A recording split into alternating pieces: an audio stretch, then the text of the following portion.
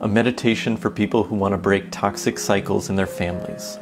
For many folks, when you set out to break the cycle of trauma you experienced, you might discover that on certain days, you are at the edge of becoming the very monster that hurt you. In the moments when you are stressed, overwhelmed, or re-triggered, it is right at your heels. There is a pull, which can be small, almost imperceptible at times, to repeat the very behaviors and tendencies that were displayed in the person that hurt you. Addiction, blame, control, violence, and more.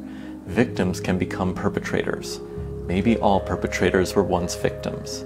And so if you see this potential in yourself, it doesn't make you broken or unhealed or even unique. It means you're aware of the family shadow and how you have inherited it in your way too.